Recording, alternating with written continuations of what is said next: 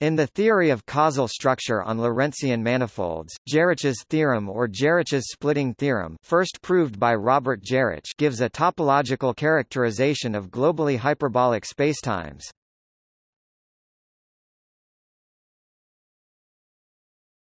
Topic: The theorem. Let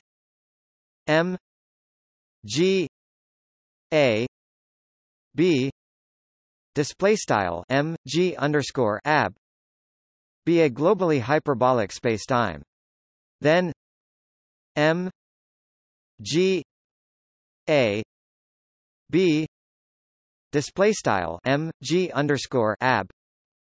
is strongly causal, and there exists a global time function on the manifold, i.e., a continuous surjective map F M R display style F M right arrow math B R such that for all T element of R display style T in math B R F minus 1 T display style F caret minus 1 T is a Cauchy surface, and F